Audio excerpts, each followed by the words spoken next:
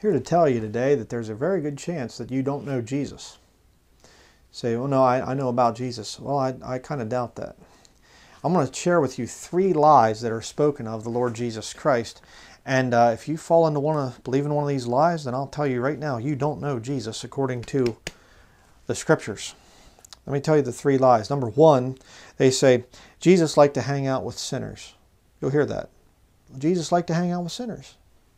I'll show you why people believe that here in just a minute. Number 2, Jesus never judged anyone. Did you ever hear that one? Jesus never judged anybody. Number 3, Jesus came to bring peace. Now, instead of me giving my opinions and saying, well, I feel that, I think that, I've always been taught. No. Let's actually turn in our Bibles and see, what does the Bible say? You see, I can make up anything I want about Jesus Christ, but when it comes down to it, there has to be a standard that says who He really was. And if you are not basing your truth on God's truth, on the Scriptures, then you're being lied to and deceived. See, I could stand here and I could tell you things and say the Bible says, but I'm actually telling you, hey, stop this video and get a King James Bible. Don't mess with the new ones. They come from the Vatican. The Vatican is satanic. Okay? Get a King James Bible. You can look it up online if you have to, if you don't have one physically present that you can get in your possession. I mean, you can get them at a dollar store. Here's one. This is a dollar store Bible, King James Bible. You can look this stuff up for yourself, or you can get it online. Okay? But look it up. Look at the Scriptures yourself. Read it. And see if you've been lied to about Jesus Christ. Because if you believe any of those 3 things there, you don't know Jesus. Turn your King James Bible to the New Testament, to the book of Matthew, chapter 11. Say, Jesus, He liked to hang out with sinners. Okay, let's see about that. Matthew chapter 11, verses 19 through 20.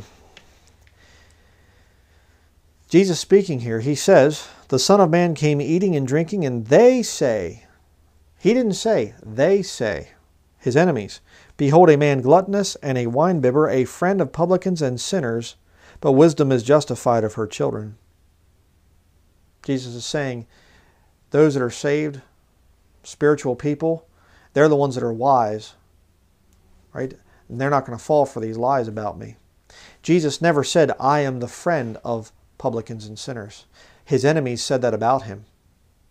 And some of you people will try to say that I'm the Pharisee because I'm talking about Scriptures and I'm attacking what you think is Jesus.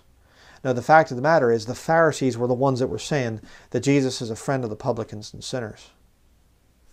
Let me show you what else Jesus said. Verse 20. Then began He to upbraid the cities wherein most of His mighty works were done, because they repented not. Turn to Mark chapter 2, the very next book. Matthew, Mark chapter 2, verse 15 and 17. Or 15 through 17, excuse me. And it came to pass that as Jesus sat at meat in His house, many publicans and sinners sat also together with Jesus and His disciples. For there were many, and they followed Him. See? He hung out with sinners, right? Keep reading. And when the scribes and Pharisees saw Him eat with publicans and sinners, they said unto His disciples, Who is it that He eateth and drinketh with? How is it, that He eateth and drinketh with publicans and sinners? Remember, there were the ones that came out and said, He's a friend of publicans and sinners. He's a friend of the wicked and stuff like this. And hear people and they'll say, well, Jesus would be hanging out at the bar and Jesus would be, wherever, hanging out with sinners. It's the Pharisees that were ones that were saying that. Look at what Jesus says. Why were these people with Him? What was the point of it? When Jesus heard it, He saith unto them, They that are whole have no need of the physician, but they that are sick. I came not to call the righteous, but sinners to repentance. The reason Jesus Christ was with those people is because they were sick and tired of their life of sin, and they wanted help. They weren't there saying, oh, cool, Jesus, hey, Jesus, come on in, have a drink, sit down. No. They were saying, I'm sick of this life. I'm sick and tired of the drugs. I'm sick and tired of the sex. I'm sick and tired of the alcohol. I'm sick and tired of this life. I need something different. But you see, the religious Pharisees, the people that held their traditions above Scripture, The ones that said, well, I feel that, I think that, and they didn't show you what to believe out of this book. Those people were saying, oh, look at him, look, oh. Because you see, they didn't feel that they needed Jesus Christ. They were self-righteous, just like a lot of you people are out there. You say, what about you, Brian? I'm a sinner. I came to Jesus Christ sick and tired of my life. And I put my faith in what he did on the cross to pay for my sins. Not, well, somebody else did this bad thing to me in my past and it wasn't my fault. No. My sins, my messed up life. And until you come to that point when you say, you know what, I'm sick and tired of my life and I have sinned against God, and if I got judged by God for my life, there isn't any kind of good works outweighing the bad or something. No. I'm going to go to hell and I'm going to burn because of what I've done. Are you sick of your sin? You want to go hang out with Jesus? Get in the presence of a perfect man that doesn't sin and that hates sin? What are you going to do? Tell him some dirty jokes that you heard? You really want to hang out with Jesus? I do. I'm a sinner. I need help. And he helped me. Changed my life. And he can change your life. But only if you drop your self-righteous pride and come to him as the sinner that you are. Quit trying to hide. He knows it all anyhow. Number 2, Jesus never judged anyone. Do you hear that one? You know, Jesus didn't judge people.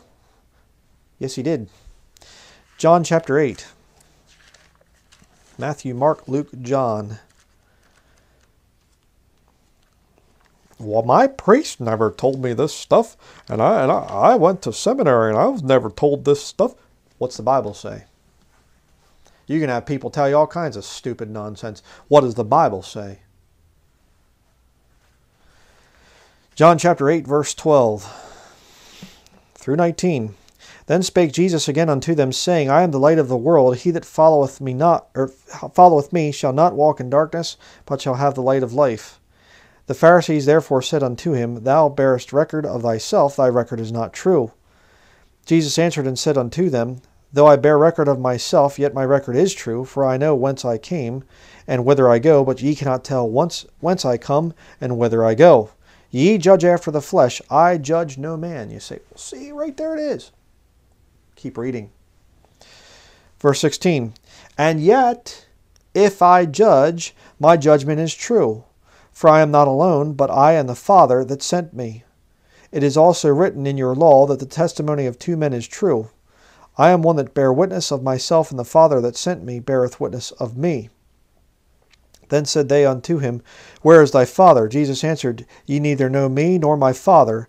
If ye had known me, ye should have known my Father also. Yeah.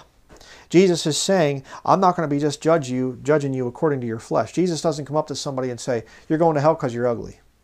You're going to hell because you're fat. You're going to hell because you're too wealthy or too poor or something. That's not Jesus.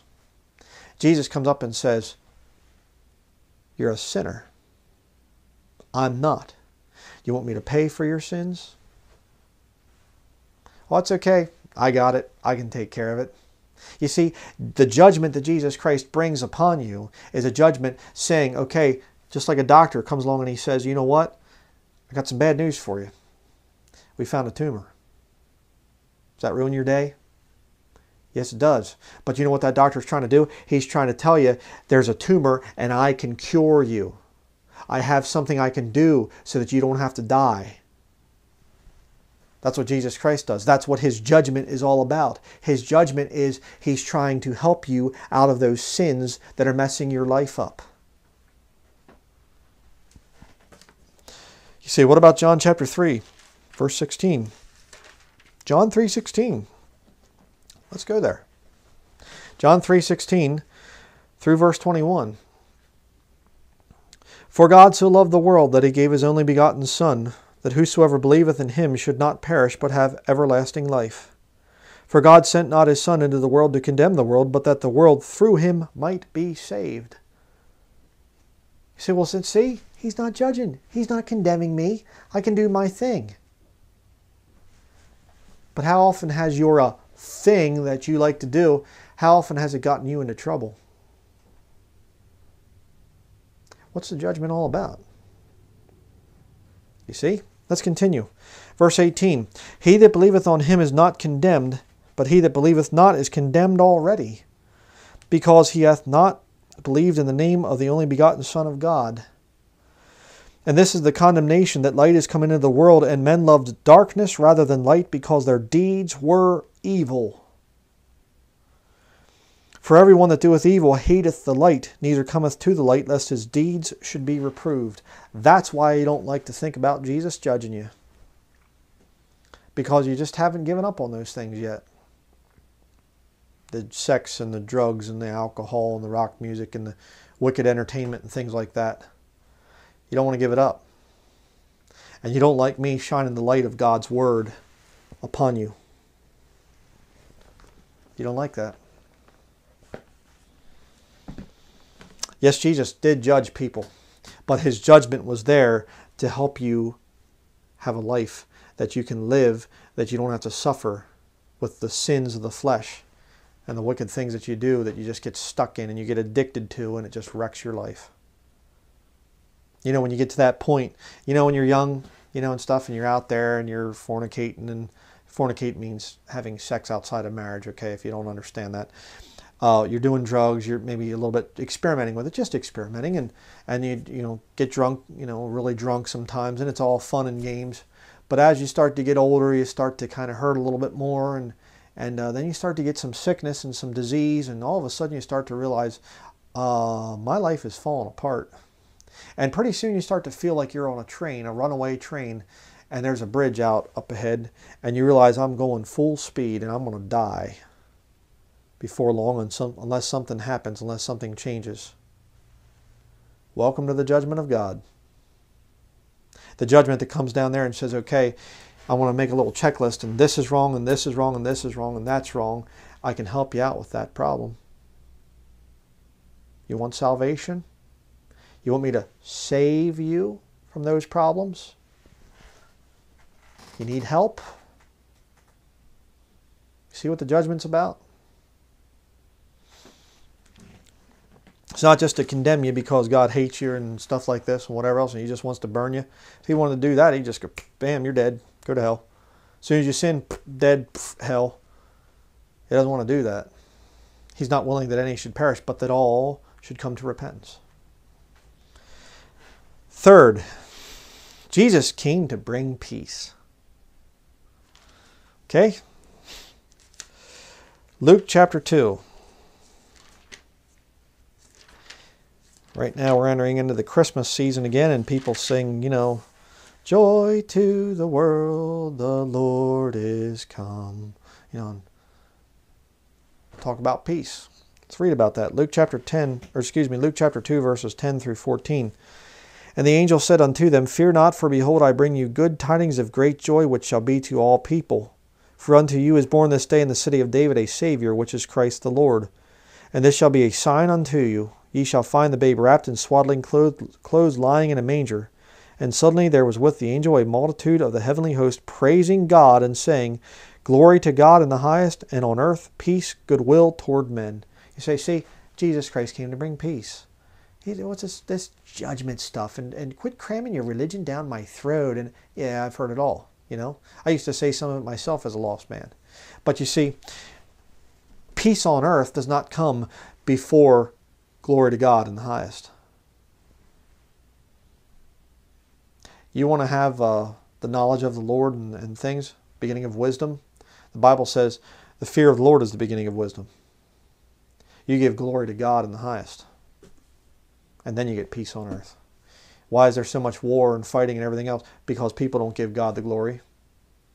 When's the last time you were thankful for the air that you breathe and the food that you eat and the water that you drink, or, you know, whatever, your health, your money, the fact that you got clothes on your back? When was the last time you gave glory to God for that?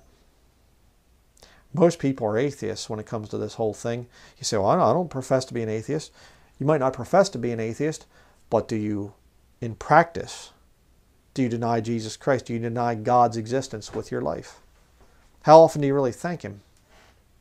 You don't give glory to God in the highest, therefore you don't have peace. The Bible said there is no peace to the wicked.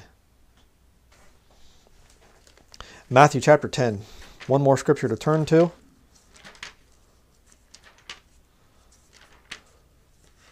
Matthew chapter 10. And the less peace, the less glory people give to God, the less peace we see on this earth. Matthew chapter 10, verses 34 through 39. Jesus speaking here, he says, "Think not that I am come to send peace on earth. I came not to send peace, but a sword. For I am come to set a man at variance against his father, and the daughter against her mother, and the daughter-in-law against her mother-in-law. And a man's foes shall be they of his own household. He that loveth father or mother more than me is not worthy of me, and he that loveth son or daughter more than me is not worthy of me. And he that taketh not his cross and followeth after me is not worthy of me. He that findeth his life shall lose it, and he that loseth his life for my sake shall find it." What Jesus Christ is saying there is, if you want any kind of peace, you're going to have to quit caring what people think about you, including your own family members. It's going to be war when you come along and you say, you know what, I came to the end of myself. I'm no longer self-righteous. And they say, oh, come on, whatever your name is, you're not that bad. You're a good guy. You're a good son. You're a good grandson. You're a good dad. And you have to look them right in the face and say, no, I'm not. Jesus Christ is good. Jesus Christ is righteous.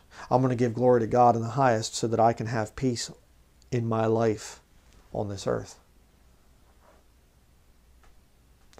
Boy, that's going to cause some problems, won't it? People that you know down at work, what are they going to say? Friends from high school, your college, university, whatever, acquaintances of any kind.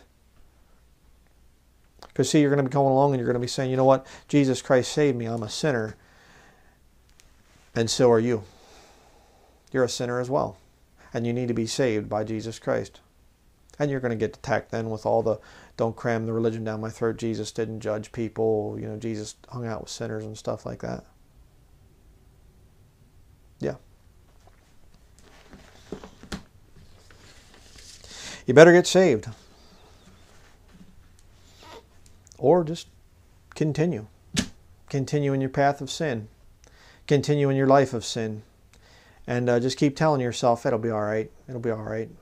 You know, I'm going to be okay. I just keep enjoying my sin here. Or you can come to the end of yourself and say, you know what? I need help. I don't want this life anymore. And you can find out about God and about the Lord Jesus Christ. Get a King James Bible. Don't mess with the other ones. They're false translations. They purposefully changed this book. Get a King James Bible and read it. Read it for yourself. Don't believe me. Read it for yourself.